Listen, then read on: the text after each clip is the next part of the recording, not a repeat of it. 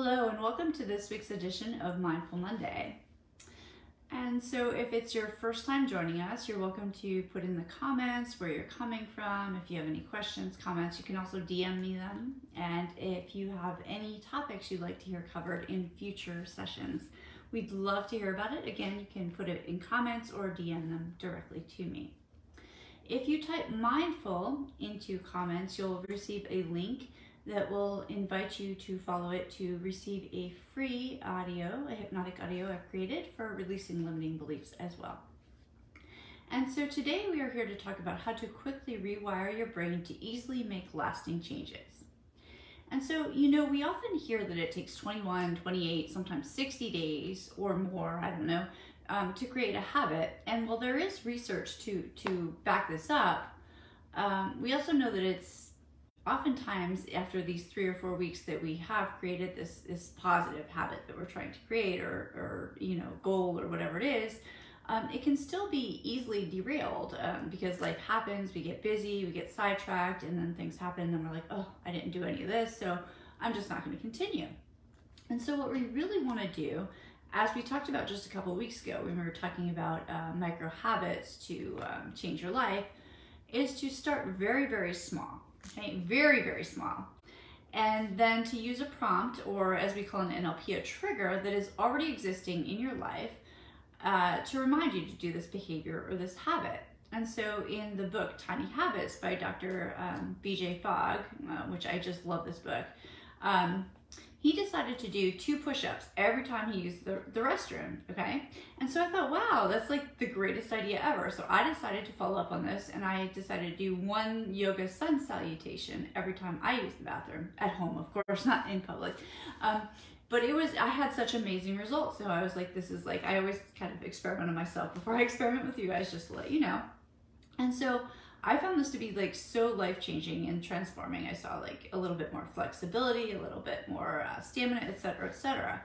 And so this really works because even when we're busy or when we're not feeling really well, when life happens, if you will, as Dr. Fogg would say, our motivation dips down, and then thereby our goal gets a little bit farther away from us.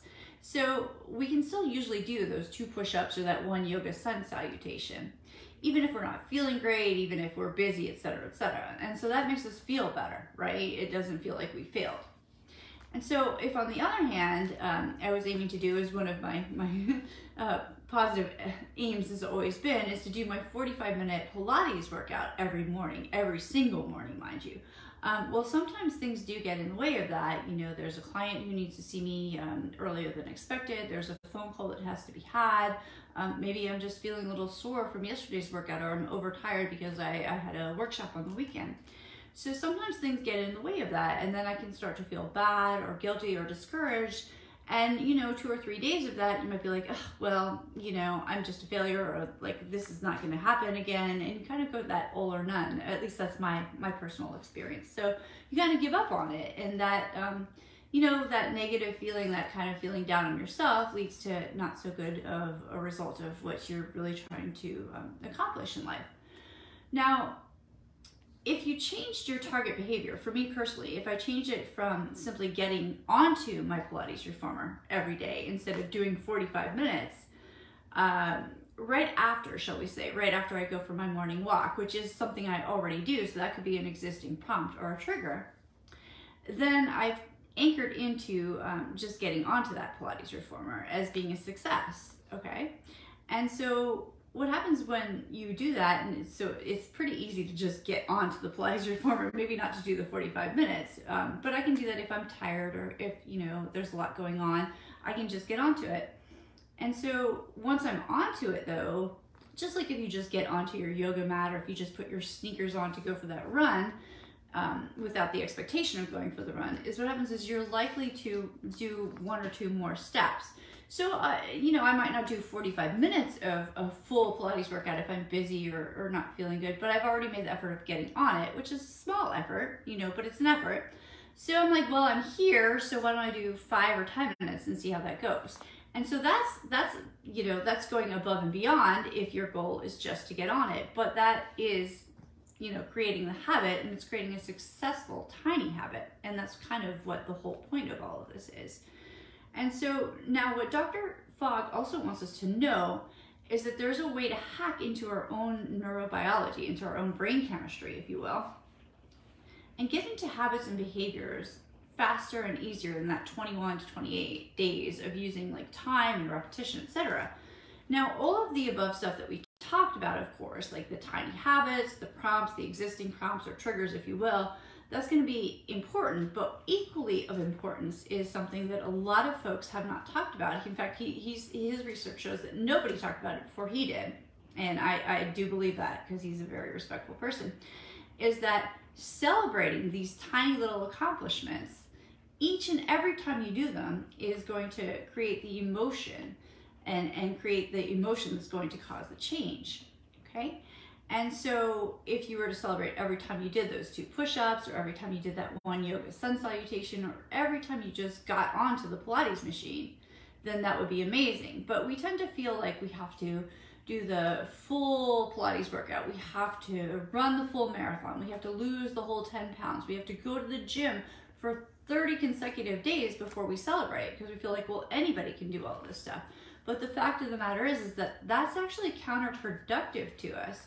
I mean, yes, anybody can, but how many people do, right? And how many times have you, if that's your goal? Obviously, you're not there. I'm not trying to insult anyone. So the point of the matter is we need to celebrate ourselves every time we accomplish a little tiny goal, just like a parent celebrates a really small child or a baby when they're starting to grow or to learn, or take their first steps, or to make their first words. So we want to encourage ourselves and have that whole, I mean, Kristen Neff talks about self-compassion, but it's more than that. It's celebrating. It's like, yes, you did it kind of thing. It's like a cheerleader kind of concept.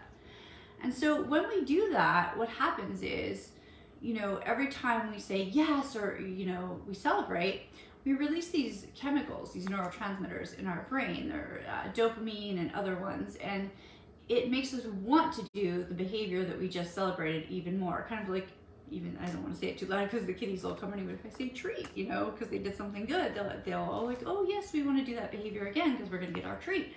Well, we're not that much more advanced. It's anchor trigger again. And our brain chemistry just wires us into, if you say, oh, good job, Ashley, then I want to do, my brain actually wants to do that same behavior over again because it's gotten praise. It doesn't matter if it's praise from somebody else or praise from you. It's just something that the brain creates. It's a natural thing. But we can use that, we can rewire our brains using that. So if every time we do one of these little tiny successful things, if I just get on the Pilates machine, if BJ Fogg just does his 1 or 2 push-ups, even if they're wall push-ups, if I just do 1 sun salutation, we go, yes, that creates that dopamine, that surge, that rush, and our brain wants to do that behavior again because it's positive, right? It's so much better than, oh, you're a failure, right? When you talk about you're a failure, you start slumping down and oh, you didn't do that again. We talk so negatively in our own minds. So this positive thing is such a rush for our minds. And so a note on celebration is really to, you have to kind of find the thing that's going to work for you first of all. And then the thing to also imagine here is that you want to kind of almost rehearse this, because it's not always easy to celebrate. Sometimes it feels like, well, I should be doing more or something. So you really need to find the way to celebrate for yourself. And then if it's hard to remember to do it, you might want to rehearse it. So he recommends doing this 7 to 10 times 7 to 10 times to rehearse it. And then it'll kind of be muscle memory, if you will, just like a yoga pose or something. So for instance, if I was going to use the yoga sun salutation thing as an example, then I might go into my bathroom and wash my hands, come out here, and I've strategically placed my yoga mat in the center of my living room floor, when no one's here, of course. And then I do my sun salutation. And then I go, yes, or yay, or whatever. Do my celebration, whatever it is, or my happy dance. Then I go back in the bathroom and I wash my hands, I do it again, come out here, same thing, yes, yay, or whatever. So 7 to 10 times. So that gets that muscle memory going of, this is what I want to do, this is when this happens, this is what happens. When this happens, this is what happens. Prompt, trigger, right? And it's also the celebration. So once we get that into a habit kind of formation, then it's easier and automatic, and our mind is celebrating this kind of thing, and it becomes easier and easier. And so if it is difficult for you to kind of remember this, that's the way to do it. And if you're wondering about how to celebrate because this feels kind of phony or fake or corny to you, then I'm going to use a couple examples from his book so you can find your natural way. Because of course you don't have to say yes. I like to go yes because it's hard to see here, but yes, like putting your arms up in that victory runner stance like you just ran the marathon is an Amy Cuddy technique that she found that changing your physiology into doing something like that, or the Wonder Woman stance kind of changes your hormones and your neurotransmitters, which changes your state. And it can be done mentally as well. But of course, if that doesn't work for you, if that feels fake, then you might do a high five or a fist bump in your mind or to yourself, or you might hum or even sing. I'm not a singer, but sing the theme song to Rocky if that's inspirational to you. Or you might do a happy dance like Ellen does, you know, whatever it is. You might snap your fingers, that old NLP trick. So this is a couple little examples that I'm just going to go through from his book that can get you into feeling what your own personal celebration might feel like. All right.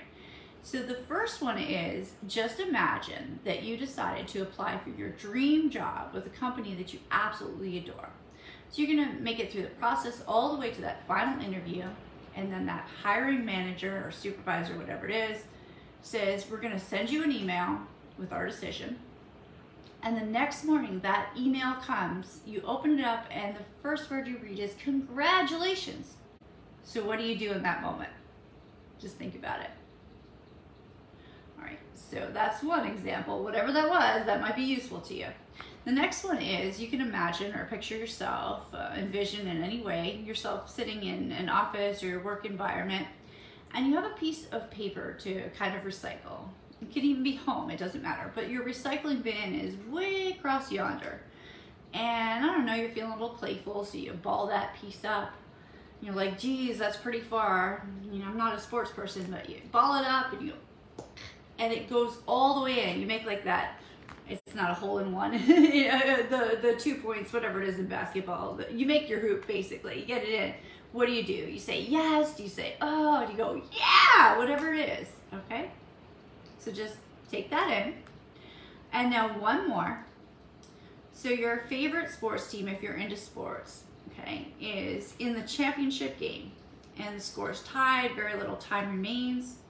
And as the time on the clock runs out, your team scores and they win the championship. Absolutely win it, take it away. Be Stanley Cup, World Series, whatever it is for you, okay? What happens next? What do you do?